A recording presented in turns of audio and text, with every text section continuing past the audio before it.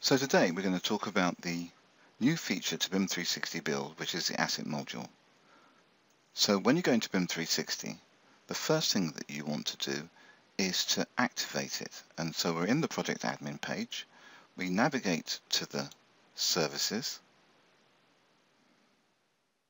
and there you'll see all the modules that are available to us. And what you need to do to activate the asset module is just to click on the activate button, which we've already done. Now there's more things we need to do at this level because we need to give people access. So we can go to the assets itself,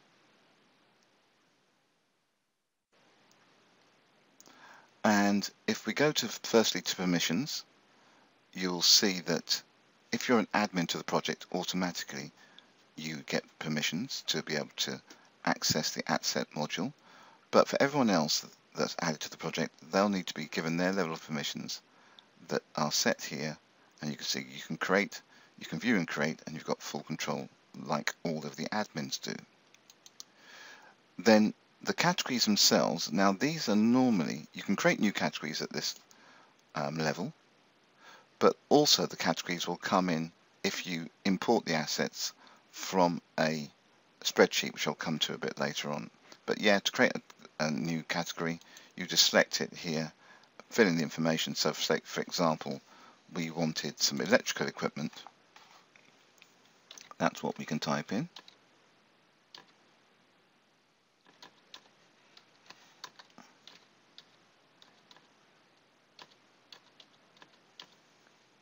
Okay, and then once we've got that in, we can say add it to the standard status set, which is on the default, and we can add any custom attributes to it as well.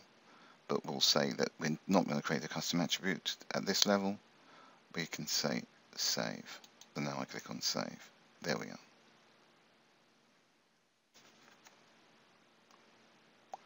And if we expand the others, they have their custom attributes underneath it, but this one doesn't. Okay.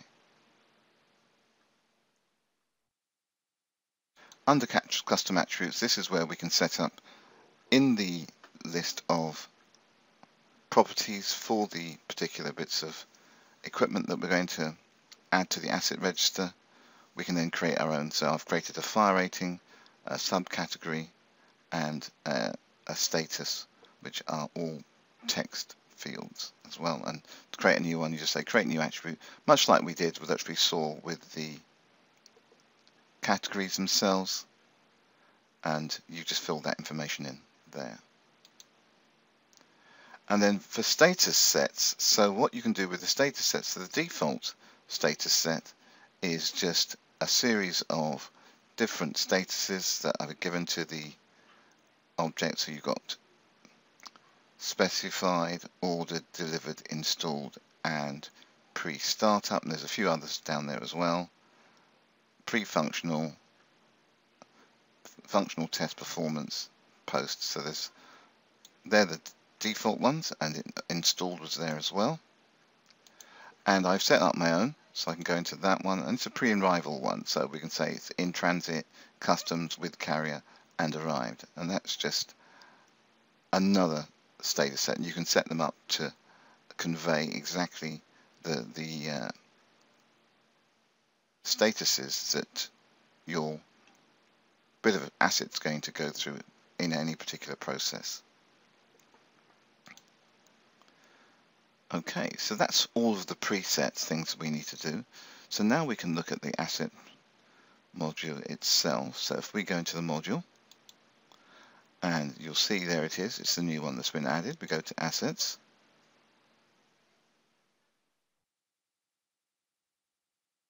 Now you can see here we've added a lot of assets, and all that happened is you'd go to the create, you'd fill in all this criteria,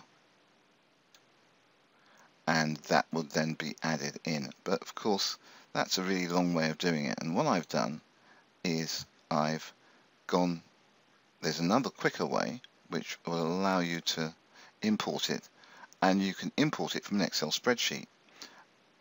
the format of the Excel spreadsheet, you download the sample file which has the format within it, and then you fill in the information, and when you import that into the asset module, all of the assets are then created for you.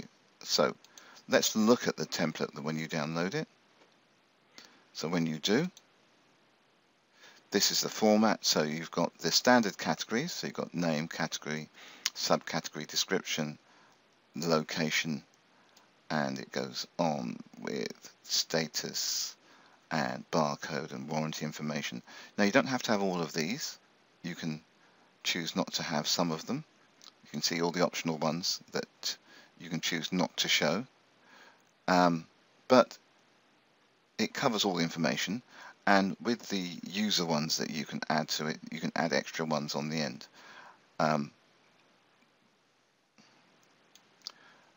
think with the user ones, they must already exist in the environment before you can add them to the spreadsheet to import them in. So an easy way to create all of this information, I did it via Revit. I had a Revit model which had all of my equipment in. I extracted a equipment schedule which I exported as a Excel spreadsheet, and then copied and pasted the values in. So if I switch to the one that I've added all the information to, you can see this is what I've done. So that the name of it was the mark within Revit. Then we've got the category. We had the subcategory, which is heating system. Got the description from there as well. And then the location. And how I got the location was in the Revit schedule. It had firstly what level it was on, it had what space it was in, and I used a bit of concatenation inside of Excel to put them all together and to give me the location.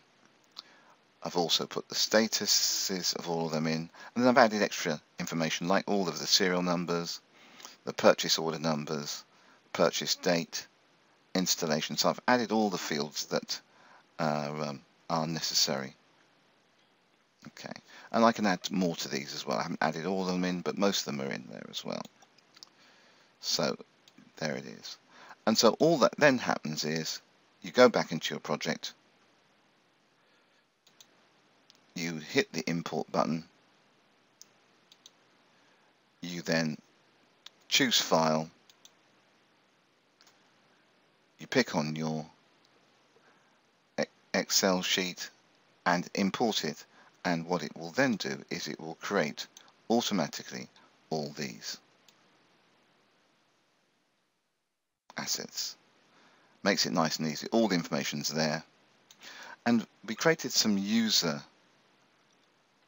attributes, and these will sit in here, so you can say that any user ones that we've generated, they will appear in this list, and that's what they're for. So with them generated, to look at any of the assets that you've got, if you just select them in the list, so I'm going to come back to the end just to show you. So I pick one of my fan coil units. Up it comes with all of the information within it. You can see it's all been filled in, and you can add more to it as well. Some of the user fields that I haven't added are there listed. So there are some that haven't been filled in. So if I go back into my list, you will see that I've got the list of all of the asset information. If there are any issues generated from it, I can create an issue. So I can go create issue, and if you looked at any of the earlier BIM 360 videos, you will know all about the issues. It's the same way that you would do it in docs or in field, and then you can pick our object, and we've got issues, we've got checklists, and we've got attachments, so you can attach a file in here. For example, you can add in the PDF fact sheet, and it can either be on the in the project itself, in my documents, say for example, or it can be uploaded from the computer. So if I've got in my documents I've got a spec sheet, say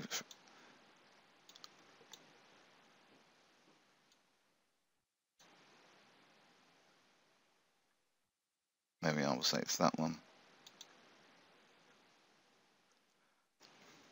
and that'll just upload the documents and attach it to it. There we are. There. And you can attach a file just by browsing and attaching it. But the one that we want to look at more than anything is checklists. Now, to add a new checklist, the checklist must be added already into the field. So we're just going to check to make sure that is the case. So if I go back to my field management,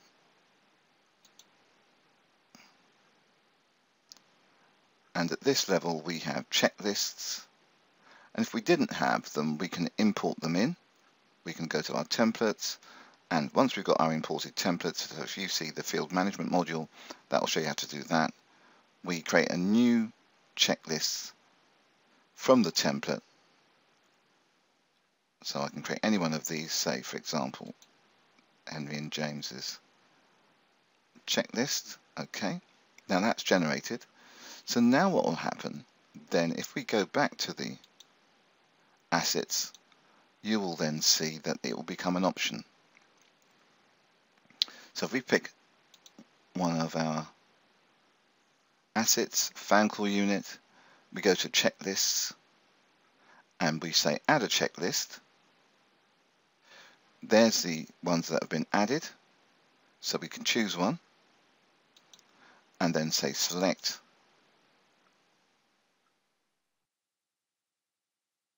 and now that checklist, we're into that checklist and we can go through the commissioning of it linked with that asset module, and we can go through that process, but we're not going to go through that just yet. Let's go back into the asset module. So the checklist has been added and it says it's started.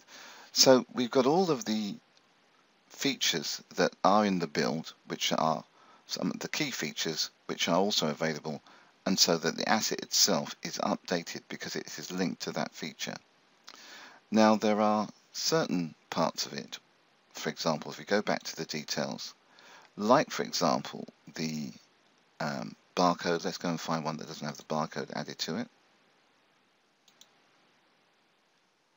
that we need to do from a mobile device. So I'm going to switch to the mobile device.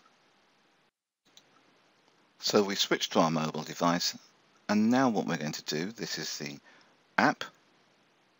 We're going to go to the new feature in here, which is assets. We can then find an asset, and the one we're looking for is the, let's go to the next one down, FC4. You can see that there is no barcode added, so I go to my barcode option, and then I can just take my mobile device, find the barcode, and immediately it selects it, and then it's added to the listing. So that's a nice useful thing that you can do on site. You can point it at the barcode and it will record it as well. Now from the mobile device as well, we can then go to my checklist, sorry, in here, add it in, mechanical first fix, and it allows me to fill in my checklist from the mobile device, which is what I would do on site. Okay, so I can say select, and then I can assign it just as we did for normal to me. I can pick a location,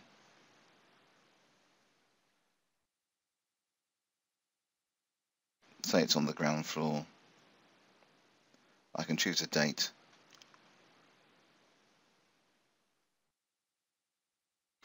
Okay, and being more specific, we'll say that it's in reception. I'm going to go create, And so now we've got a checklist associated with it, and it's ready for tomorrow, and I can fill it in from here if I want to. Okay, all the options in there, but if you look at the build module with the field management part of it, that will explain how to fill in a checklist. Okay, so that is the new asset module. It is a very much awaited module, and it seems to have all of the functionality that is necessary to record your assets. And of course, at the end of the project lifecycle, all this information can be transferred over to your system, which is going to control your project or your building assets from a management point of view, and so the information isn't lost. Thank you.